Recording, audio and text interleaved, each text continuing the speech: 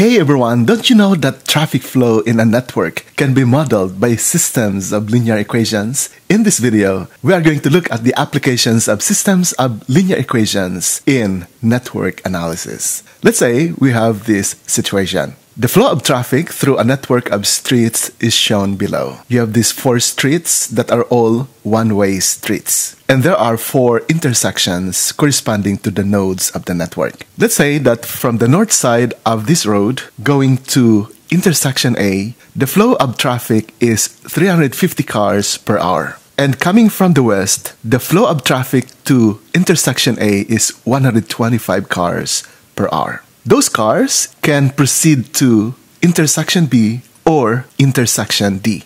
And let's say that the flow of traffic is at the rate of x of 1 going to intersection B and x of 4 going to intersection D. Now coming from the east going to intersection C, the flow of traffic is 800 cars per hour. And coming from the south going to intersection C, the flow of traffic is 250 cars per hour. Those cars can either go to intersection B or intersection D. Let's say the flow of traffic to intersection B from intersection C is x of 2 cars per hour, and those cars coming from intersections A and C can flow to 2 opposite directions, one going to the east at 400 cars per hour, and the other is going north at 255 cars per hour. Then finally, part of those cars that entered intersection C will flow to intersection D at the rate of x of 3 cars per hour, and all of those cars coming into intersection D can exit in 2 ways, one going west at 300 cars per hour and the other is going south at 600 cars per hour. Now the question is, find the values of x of 1, x of 2, x of 3, and x of 4 in order to balance the traffic flow.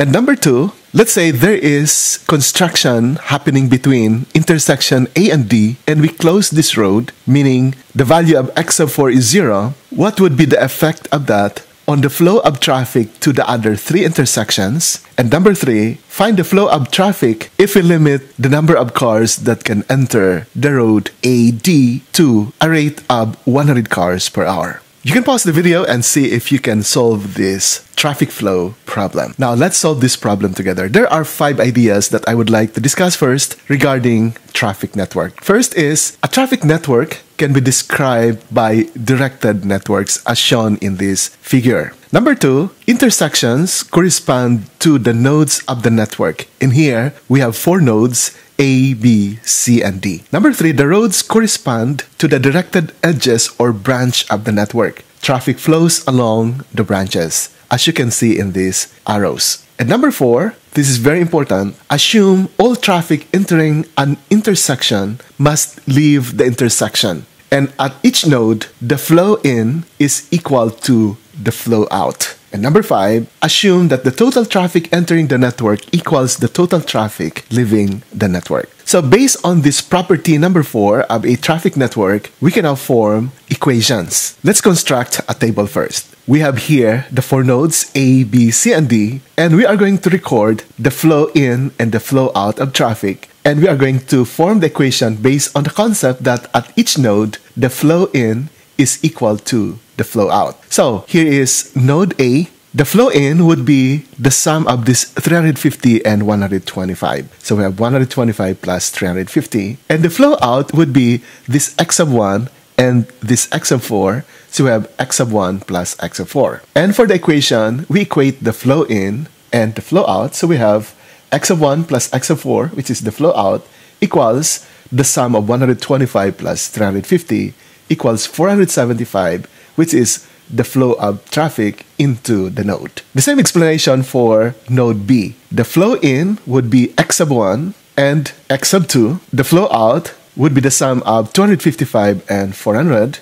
And the equation is x of 1 plus x of 2 equals 625, which is the sum of 225 plus 400. Now for node C, the flow in would be the sum of 800 and 250, and the flow out would be the sum of x of 2 and x of 3, and the equation is, we equate these 2 expressions. And for node D, flow in would be x of 4 plus x of 3, flow out would be 300 plus 600, and equate these two to arrive at x of 3 plus x of 4 equals 900. We now have here 4 equations in 4 unknowns, and these are the 4 equations, one corresponding for each of the 4 nodes. And this is the system of equation that we are going to solve in order to find the values of x of 1, x of 2, x of 3, and x of 4.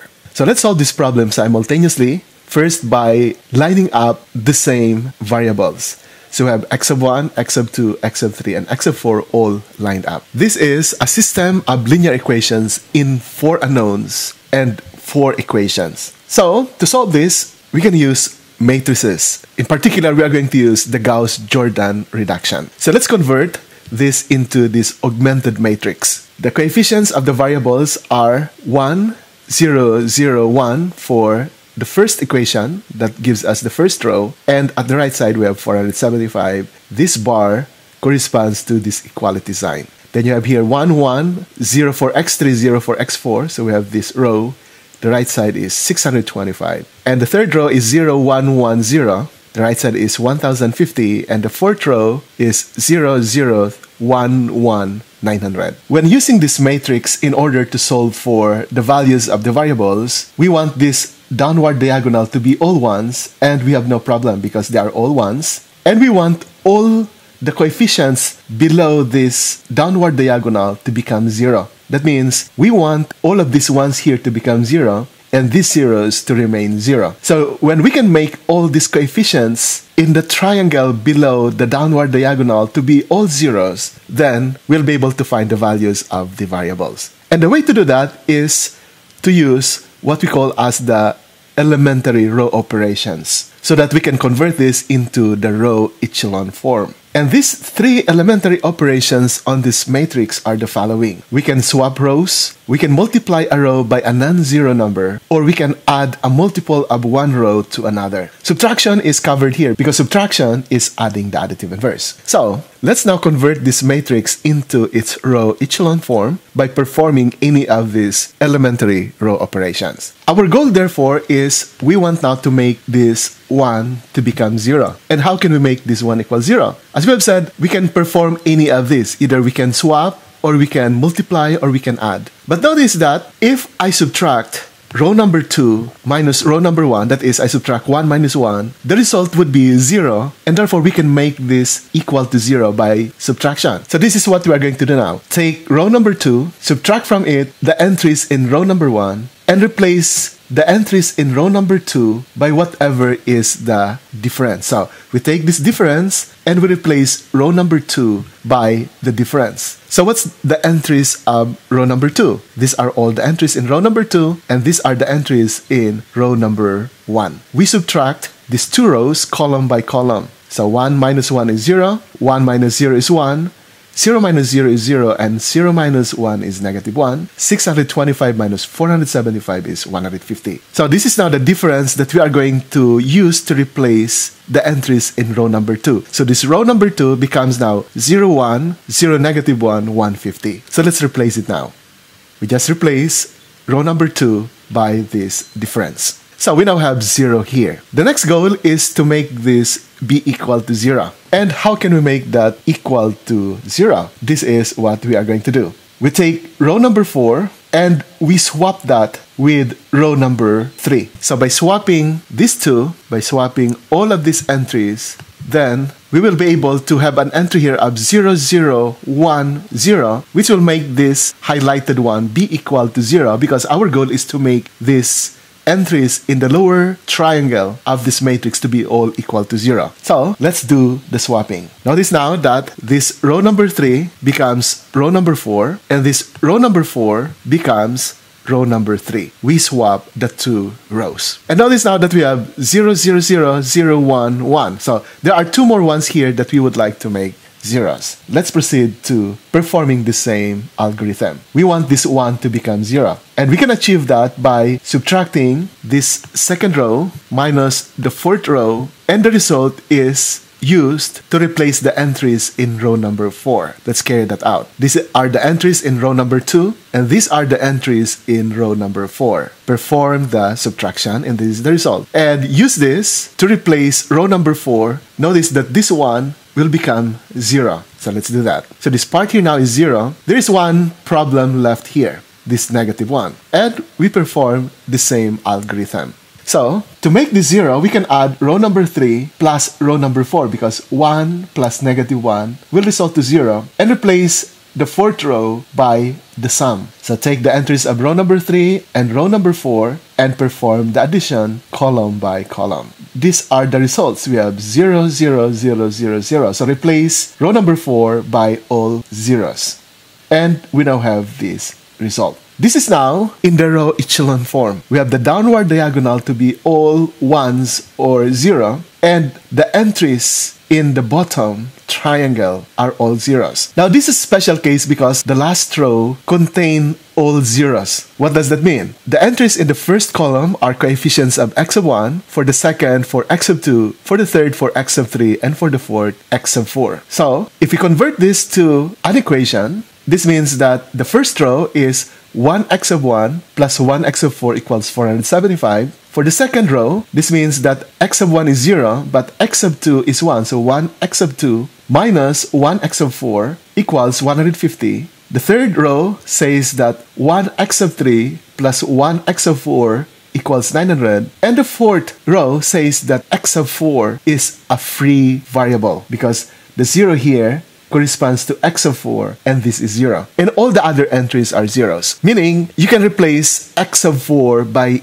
any number subject to the implied conditions here. And what is that implied condition? That implied condition is the number of cars that are entering each of these nodes or intersection cannot be negative because you cannot have negative number of cars. And so based on that assumption, we can now determine what are the possible values for x of 4 based on these equations. Notice that if x of 1 plus x of 4 equals 475, that is equivalent to x of 1 is equal to 475 minus x of 4. The same for the second and the third equations. X of 4 here would always be that other variable that we need in order to find x of 1, x of 2, and x of 3. Based from these equations, since x of 1, the flow of traffic here, cannot be negative, then x of 4 cannot be more than 475 because that will make x of 1 negative, and therefore, one restriction for x of 4 is x of 4 must be less than or equal to 475. Next, from the second equation, since x of 2 must be positive, and that is equal to 150 plus x of 4, that means that x of 4 must be greater than negative 150. Because if x of 4 is negative 150 or less, then x of 2 would become negative. But we know that x of 4 must be positive. So we can rewrite this instead as saying x of 4 must be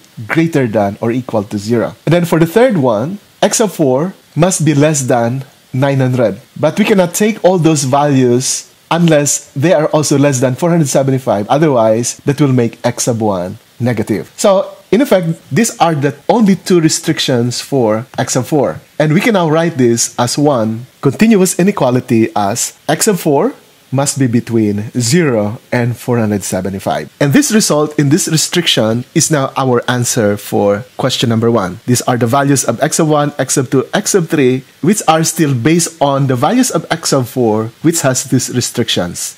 Any value of x of 4 that belongs to this domain substituted here will give you a valid value for x of 1, x of 2, and x of 3. Let's answer number 2. Find the traffic flow when x of 4 equals 0. What does it mean to have zero traffic flow at x of 4? This means that we close the traffic to this road AD.